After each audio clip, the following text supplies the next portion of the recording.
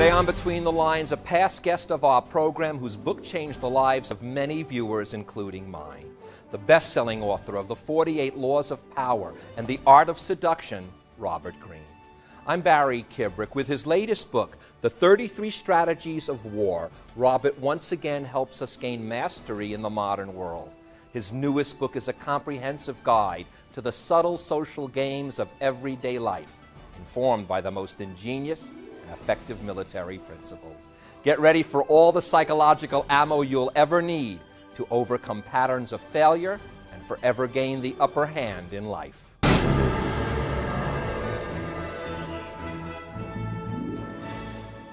Robert, welcome back. As I said in the introduction and as I told you before, the 48 Laws of Power had a major effect on me in a positive way, and I'm so glad to have you here with the 33 Strategies of War. But I have to say something.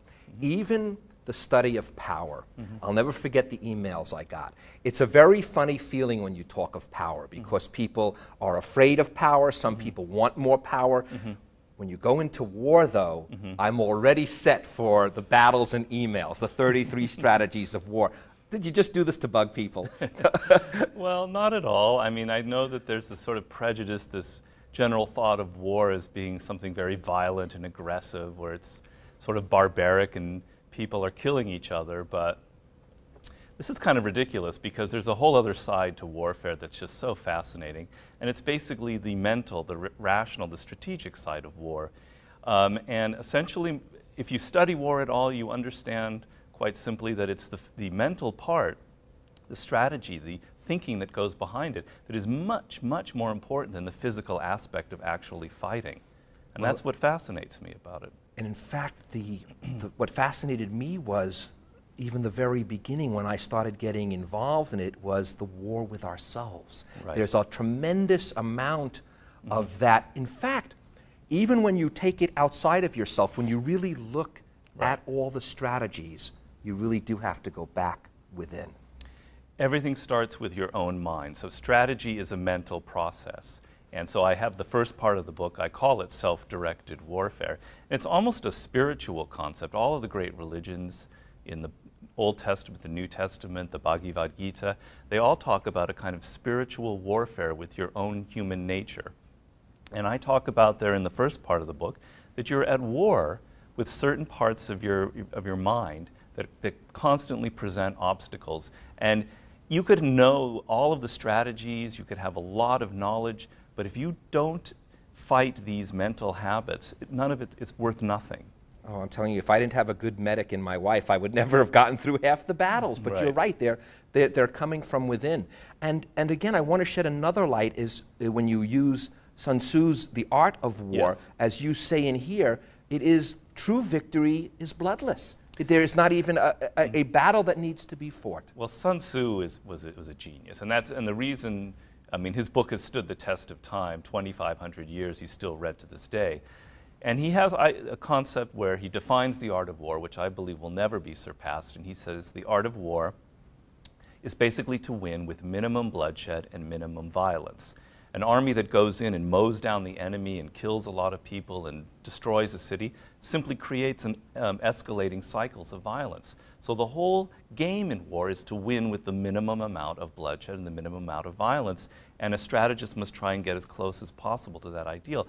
I think that has incredible relevance and application to any struggle, any fight you're going on in your life. You need to win with the minimum amount of resistance. Now, before we get into the book, I want to say something else about the book. It's one of the very few books that actually says it's a production, and it's a Joost Elfer's book. It's kind of an interesting thing because the structure of the book is it's the content in this case is way more fascinating, but the structure is beautiful. And I want to show people just briefly how this is structured because it starts off with the strategy and the historical battle that reflects it, and they'll be seeing these different images, the interpretation of what that strategy is, the keys to warfare, the reversal of the strategy, which is sometimes as interesting as the strategy itself. You even do an image where you write in the text the way you want someone to visualize it, and as well as an authority on the subject and more support in the red writing. It's, by the way, it's like 3 books, 4 books actually. Unfortunately for me, by the time I got through it, it was really reading 4 books. Right. But each one supports in another way the theories and the possibilities that exist. Well, there's 2 things to say on that. One of my favorite books of all time is actually the I Ching, which is a Chinese book, an oracle book going back to ancient times, which has a sort of a similar, I find a very fun structure that draws you in. The second thing is I always believe, I have chapters in the Power book and in this book, that the structure of something, the way you form it, the form or structure itself, is actually an incredibly important decision, very strategic in itself. And I'm trying to communicate in different ways. I'm trying to communicate with an image, as you say, with sort of stimulating thoughts from all different directions. So it's all very conscious. Well, you know what it also does is it helps people. Maybe a person is more able to focus on a strategy, another person on an image, another person on the wisdom of someone. So it really allows a person to get fully wrapped around the subject, which I like. But I want to, even before I get into the strategies, and we know from last time with the 48 laws, we're never going to get into all 33. Is that okay, Rob? And the beauty of the show is I get to pick my favorite ones. That's fine. But beforehand, I want to talk about the fundamental ideals, which you really bring out, and they're as important as the strategies themselves. Look at things as they are, and don't let emotions color them. I joked before with the 48 laws of power and how important the number 1 law is. This seems to be very important as well. Well, the thing about warfare, which I think is applicable to life, is the closer you're able to get to reality, to what is really going on in a situation, to what people are doing to you or what is happening around you, the better your strategies will be. And the main block that you have to understanding, to being as close as possible to this reality, is yourself, your mind, your emotions. You tend to see what you want to see in the world. Your feelings of hatred or love or lust or greed, they're constantly coloring what you see in very subtle ways. And so the process for a strategist is to get rid of as much of that emotions that is coloring your viewpoint and getting the capacity to see the world for what it is. On the other side, Sun Tzu talks about it. You want to make it harder for your opponents to see reality. You want them to be mistaking things, to deceive them. But you yourself have to get your mind as close as possible to what is really happening. Well, I want to go a little further then about the self, because number 2 is judge people by their actions. I think that was obvious to some extent, but I love the subtlety of this line. It is your own bad strategies, not the unfair opponent, that are to blame for your failures. And I think we're very apt to quickly blame someone when, again, quicker look inside, not to blame yourself, but to make yourself aware. Yes, I mean, this is the liberating part of warfare. When it's a very brutal, ruthless arena, war, and when a general loses a war, nobody cares about his good intentions. All they care about are the results. And so I'm saying in life, it's not a question of beating yourself up and saying, why did I do this, why did I do that? It's a matter of being more realistic. And if you begin to think of yourself as the master of your own destiny, you're the master strategist commanding your own army, it's actually a very empowering, liberating idea, as opposed to something where you just sort of beat yourself down and get down on yourself. It's more the fact that anytime something goes wrong in life, you can look at it and say, you were responsible for that in some way. You could have done things differently. Go back, analyze what you did in this mistake you made, whenever, and see, if I had done A instead of B, it would have turned out differently. And I think you can do this for any decisions that you have in life. But I think, again, the key is to not beat yourself up on it. And I found that personally, and again, I thank you for the 48 laws of power, and as well as the guidance in here. That's one of the first things I found that I had to deal with was when I would make what seemed like the same mistake again, I would almost feel like punishing myself. And that seems to be the one thing you want people to avoid when they're even doing battle with themselves. A difficult concept, but when I really want to emphasize that. I mean, your morale, how you feel about yourself, is very important. And I have chapters in this, how you have to go into battle, and I think life is full of battle all of the time. You can't go into battle with negative feelings, feeling that you don't have confidence. So your own confidence, your own self-esteem has incredible importance in how you end up going to warfare. So the idea is just to be realistic and to learn from your experiences. If you don't learn from your own experiences, then they have no value to you. And so you have to constantly assess, this is what I did in this situation, this was right and this was wrong. And I think it's a very powerful tool. Let's play on a few of them that Sure. you deal with here. The do not fight the last war Right. is the second strategy. And it says that what often weighs you down and brings you misery is the past. Yes. And again, I have a feeling that goes a little bit to what I was saying before, is how you're viewing your past. If you're doing so with this guilt-laden and this sort of punishing of oneself, that's what you want us to pluck away even as we look back at our past. Right. Exactly. And it's a delicate game. I think this is one of the most important chapters in the book, and I think it's the foundation of any good strategist, is your capacity to let go of the past and to not fight the last war. And what that means is the last war will have two effects on you. Either, if it was a defeat, it will bring you down and you'll become more timid and you'll carry that into your next battle and you'll become cautious and worried, etc. Number two, if it was a victory, you will become elated, you will become drunk on your own success, and you'll think, I just have to repeat what I did the last time, which is a great mistake, and lots of mistakes in warfare have been because of that. I talk in the book, I say, we all want to recapture our childhood.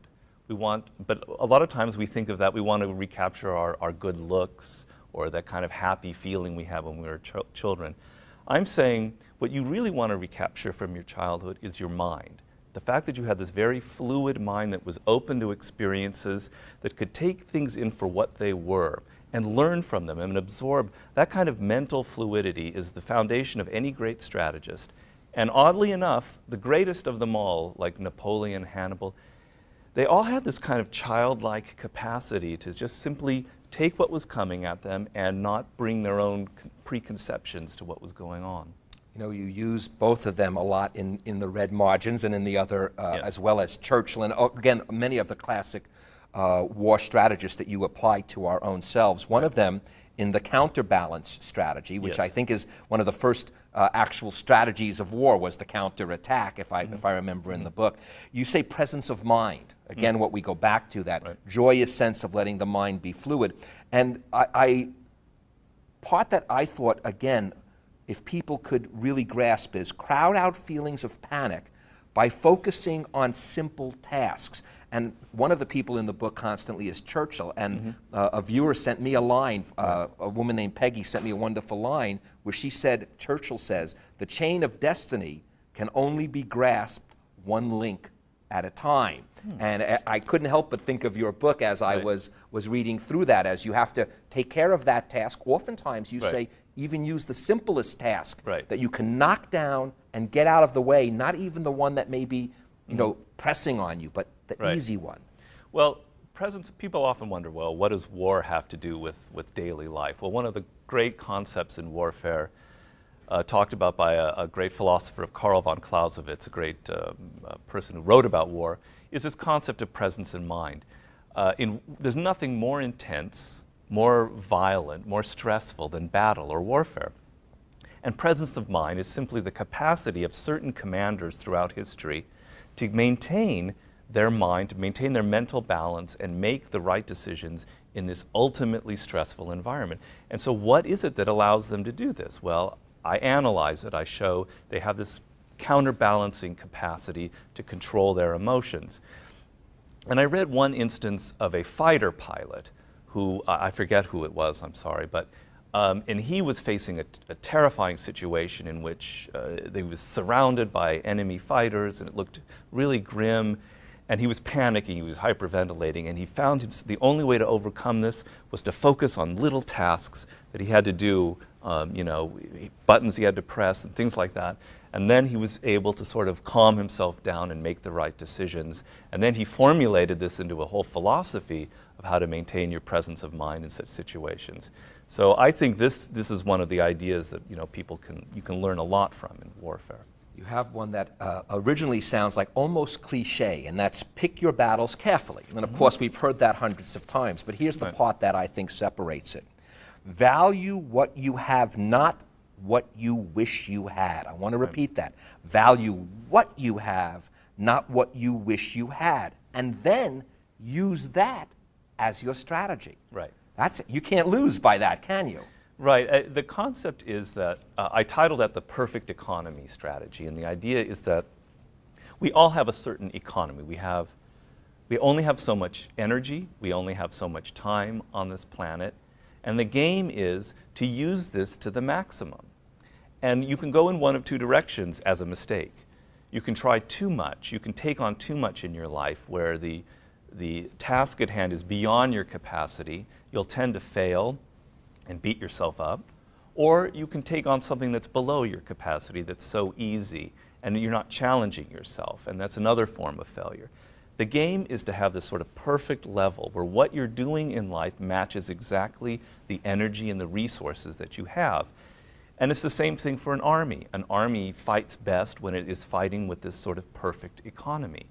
So I'm just simply stating, I kind of make the analogy of someone who's a swimmer. I happen to swim a lot. When you're swimming right, you're not creating resistance in your path. The water is smooth before you. And that's how it should be in life. You're making the most of what you have. You could tell I enjoy playing this with you, Robert. Turn the tables, number 9. And again, here's the part that I want to bring out. Never see a situation as hopeless.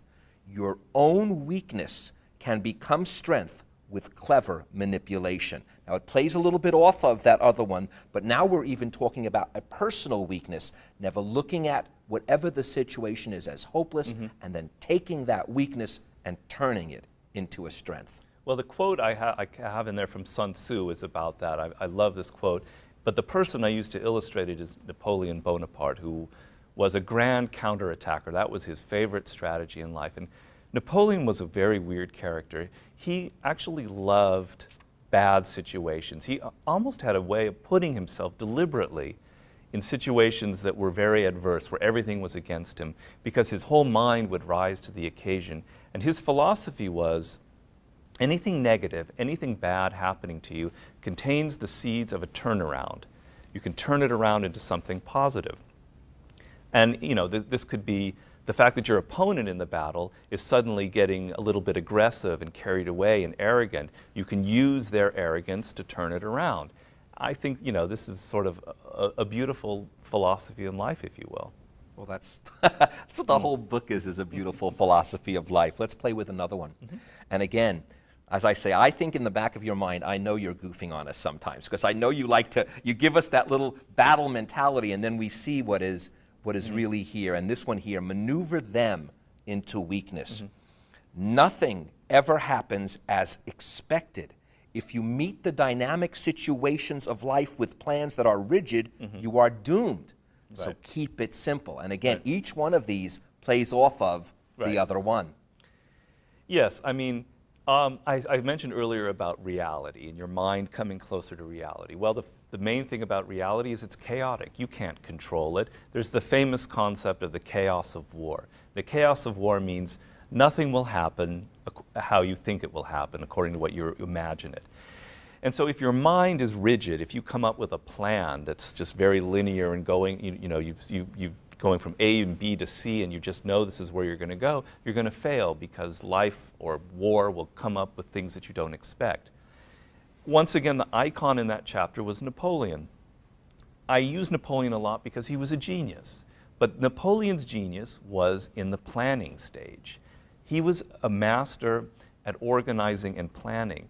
And what he did was, he looked at everything in the situation that was happening. He analyzed everything. He put it all on these note cards, etc.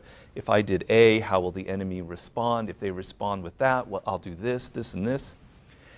And then out of all of this, he would create a plan that was very loose.